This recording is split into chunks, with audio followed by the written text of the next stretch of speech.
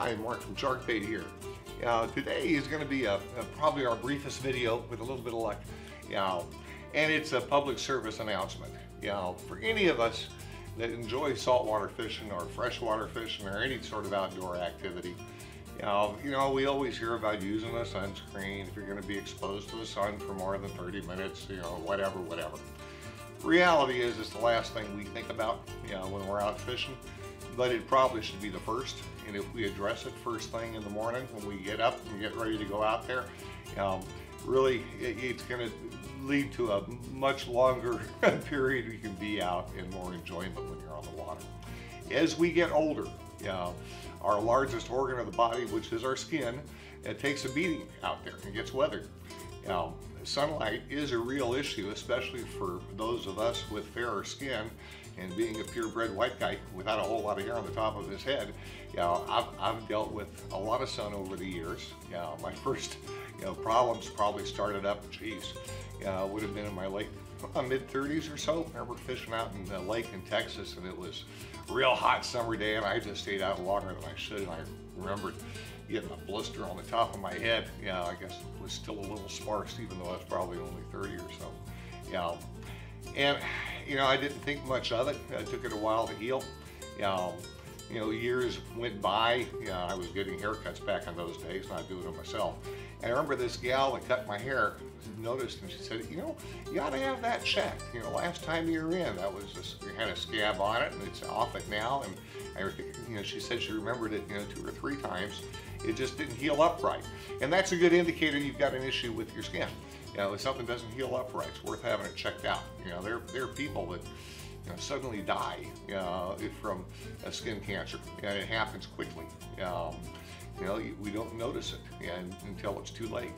So it is a consideration. And I got to say, that gal cost me some skin, but probably did much of benefit for me. I went to a dermatologist after that, and he went ahead and cut down to the bone and ripped off some skin. And since that time, I've made it a point every year or so, I'll go back in and get cut and scraped, burnt, frozen, whatever, on areas that I let go. And if I had addressed it earlier with sunscreen, maybe it'd be less of an issue. But I'll be darned, when I put that sunscreen on my forehead and stuff, it would get into my eyes invariably. Sweat tends to go down, gravity has an effect. And I'd get that crap in my eyes, and I couldn't see. It just blinded. So I went to a trade show, ICAST, must have been 15 years ago now, and I found a product, and for the demo, the fella put the stuff in his eye, and I'll be darned. I did the same thing, and I'll be darned. I didn't have an issue. It didn't cause me to tear up. So, we're going to talk about this product a little bit this morning. I'll give it 5 minutes, and I'll try and show you why it's unique and what's so good about it, and why. Not too hard.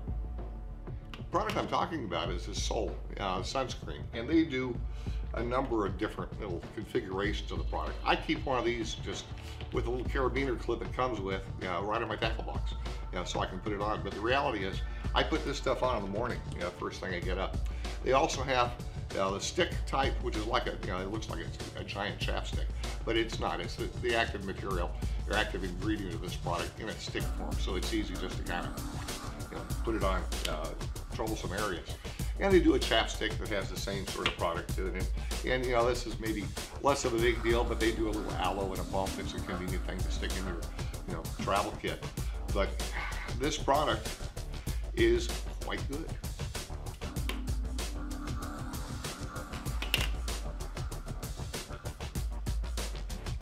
So there we got a little dab on my finger. Now I'm going to put this thing straight on my eyelid. Okay, and my eye is officially slathered up. What the heck? Let's get it on the other one too. Now you can see I've got this stuff definitely on my eyes, on my forehead, all over this thing in place. And it does leave a little bit of a color. Now that's the white of the zinc oxide, and it uses microparticles of zinc oxide. And just like this, surfer guys might put on their nose and it stays white. Well, it's doing something, but these are microparticles, and actually, after a little bit, that rubs in, and you really have a hard time telling it's there, although you will have a little bit of a chipmunk effect from it. But as you can see, my eyes still work. Pretty amazing stuff. So why? Why does this stuff work, and why doesn't it make you tear up? A couple of reasons. This stuff is made out of, the active ingredient certainly is, that zinc oxide. That's a big part of it. And this also uses little microparticles of quartz. So that's about it. Quartzite, which is kind of a clear mineral. You can see quartz crystal rocks and that sort of thing. That's a little microparticle as well. They use both. And it's not water soluble. That's why the stuff doesn't get mixed up with your sweat and sweat off your face. It stays where it belongs through the course. Okay, we've got 3 little cups. Let's put some water in each one.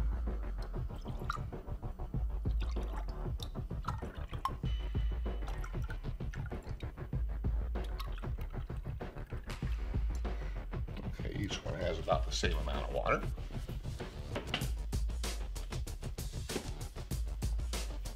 And we'll use 3 different sunscreens. So we'll put the Sol in the middle.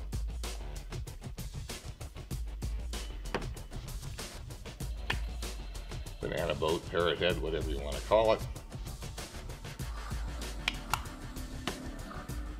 We use the Neutrogena. That's a higher end product, a good product.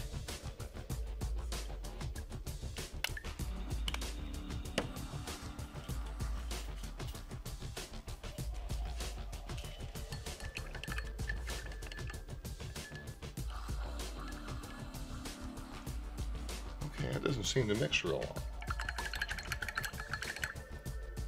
Milky. So some more. Doesn't want to mix. Mix some Neutrogena. Some more. See, you get milky? That's why this stuff is so doggone good. It doesn't mix with water. It's not water soluble. That's the whole key to the stuff staying on your stinking face. It lasts all day. It doesn't sweat off you.